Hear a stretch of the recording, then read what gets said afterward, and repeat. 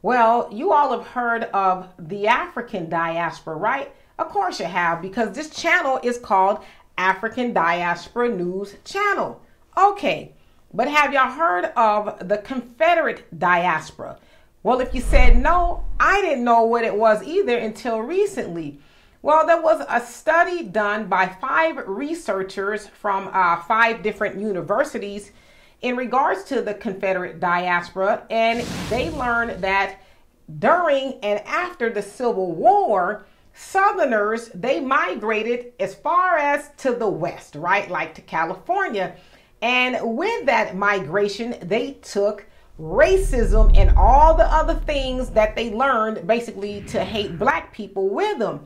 They also said via looking through the census data that from that point and 30 years beyond, people got into government positions, police officers, and, influential roles.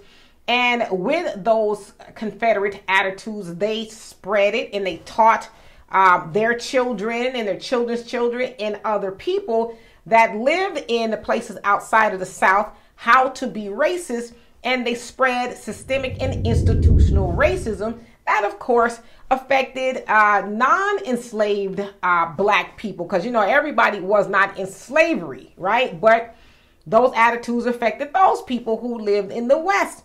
And so, of course, a lot of people say, well, California wasn't a slave state. No, it was not per se, in that it participated in, the slave trade. But they allowed those Confederate Southerners to come there with their attitudes. And in some cases, when slavery was going on, they allowed them to bring their slaves with them. And so that's another case as to why we as Black people all over the United States deserve reparations, because that was in the South, but that attitude, and they also said the KKK, because there's a lot of places like Denver, and inside of Denver, they didn't have Klan roots, but after the migration of the Confederate diaspora, if you will, Denver became a big hub for KKK activity. And where I'm from in California, and not too far from where I live in Fontana, they have big time KKK activity as well. Again, the Klan was not prevalent in places like the West, but it is now. And so they attribute that again to the Confederate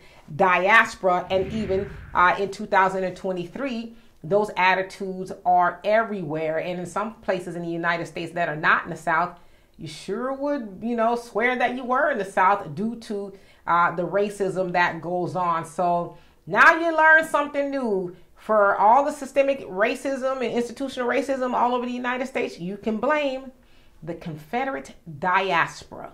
It exists. So, y'all tell me what you think of this. And for more insightful commentary, please subscribe to this channel and my channel, The Demetra Kaye Show, here on YouTube. Peace.